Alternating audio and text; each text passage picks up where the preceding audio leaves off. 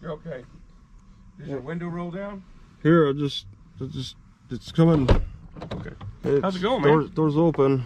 Okay, what's going on tonight? I see we got a police stop here. Well, I'm out checking on a vehicle that's parked on the side of the road. You're occupied in it. What's going on? Well, yeah, I mean, but still, you got lights on, right? The overhead lights, like like this is an official stop. No, it's not an official stop. What's going on here? You're doing. I'm sitting here. I'm just relaxing. Okay. Are you traveling through? Yeah, traveler. Okay. Just traveling. Do you have an identification on you? Well, what's the crime? Well, sir, you're parked on a city street, okay? Okay. And it appears that you're living in your car. Okay. So, I get that. Do you have some identification on you? Yeah. All right. No. I just want to identify who you are. Yeah. No. I just want to identify what the crime is. I'm not saying that there is a crime. Oh, good. I'm out checking on a suspicious. All right. Well, that's cool. You know, you're about a block away from an open convenience store, and we've had 3 robberies in the area tonight. So. Tonight? Yeah, in our area. So, do you have some identification on you, sir? Well, that sounds a little like stretched to me. That little story. I'm not trying to stretch anything, sir. I'm trying to identify you. Sounds like you're trying to stretch a little story to me 3 times tonight, huh? Yes, sir. Why wouldn't you like cordon off the area? It's not in our city. I'm checking because you're parked a block away from a gas station. Yeah. That's a pretty nice gas station. I was in it. You know, it's. Do you have some identification, sir? Okay. Once again, are you doing community caretaking? Do you ever hear that? This is what we call community policing. Yes. Okay. Now, there's a fine line between community caretaking and an investigation. Mm-hmm. All right. And when you do community caretaking, you're just checking to see if I'm all right. Mm-hmm. All right. But it stops when you start and the Fourth Amendment scrutiny begins when you start asking. I'm not going to debate the Fourth Amendment with you. Well, that's what we're getting into. Identify you. That's what we're getting into. We're getting into a Fourth Amendment debate. Are you freezing the crime scene right now? Sir, I'm asking you for identification. Is this a crime scene? Sir, I'm asking you for your identification. And I'm telling you, this is a Fourth Amendment issue. And I'm asking to ID you. It's late at night. Okay? You're parked on a city street. Okay, and just tell me what the crime is. I didn't say there was a crime. Okay, well then, what's the issue? I'm out investigating why you're parked on a city street. Yeah. Sleeping in your vehicle. Okay, what's my ID gonna tell you? What your name is? No, about like the crime this burglary that happened. I didn't say that you did any burglaries, and I didn't say that.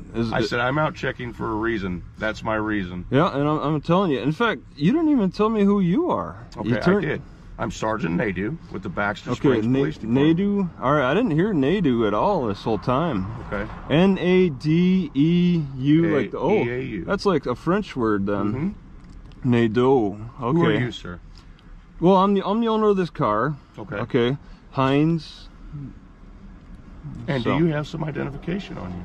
All right. Well, let's exchange IDs then. You hand me yours, and I'll hand you mine. I already handed you my ID. It's right here. This is my ID. This is my name tag. All right. Well, I told you my name. No, I never caught your name. What's your name, sir? Okay, it's Heinz. Heinz. What's your first name, sir? What's your first name? Daryl. Daryl Nadu? Okay, yep, it's Travis Heinz. Travis Heinz. Yep. Are you traveling through the area? Yeah, I'm just traveling. Okay, so why are you camped on the side on a city street? Well, I'm just sitting here. I'm just parked here. You're actually sleeping in the vehicle, and you've got the windows. You saw me sleeping? Windows covered, and you're laid back in the seat. Yeah, I had the lights in my eyes, so I was just blocking the lights. So, I mean, that's... So do you have some identification on you to prove who you are? All right, can you prove who you are? Yeah, I'm wearing a uniform. All right, you're hiding behind the badge. No. What about a picture ID, a state-issued ID that shows like a picture of you and then the information? You want to see my police ID? Well, no, state-issued, like your driver's license. My police ID is a state-issued ID. Okay. But I'm not required to show you that. Well, you know how I'm making a lawful order that you show me identification because you're on a city street. Okay, what's the crime? You got to identify a crime. I didn't say there was a crime. There doesn't have to be a crime. Okay. Well, then you can ask. Then you can ask all you want. Okay. Well, what's going to happen, sir? All right. Is what we're getting into is what we call obstruction in the state of Kansas. Yeah, well, it's part of the Fourth Amendment. I've made a lawful order to requesting your ID because you are on a city street. And I've told you my rights. I made that clear. Okay. I didn't say anything about a crime. I'm asking you for identification. Okay, I don't show me your identification. I think so that I can prove who you are. I think you're confused about how the Fourth Amendment works. Okay, what I'm going to do, all right, is I'm going to arrest you for obstruction. Okay. Okay. Does that make sense? Sure, if that's what you think you need. All you have to do is show me an ID. I told you my name. I don't have to show you nothing. Well, you have to prove who you are. I don't know if you're a wanted felon. I don't know. All right. I don't know anything about you. If you think the law states a person has to hand over an ID, and that's how the law works, then follow through with whatever your law. You think the law works, how the law works.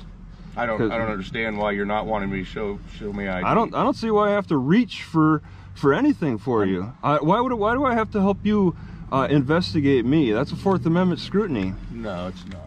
That's not the way that works. I have to help. I have to help you. Are you a lawyer, sir? Who needs to be a lawyer to know their civil rights? Okay. Sir, is this vehicle registered to you? Yes, it's under my name. Okay. And it is legal? Well, I mean, you just ran it, I'm sure. Mm-hmm. So I'm asking you. Yeah, everything. I don't know why you're trying to be so difficult tonight.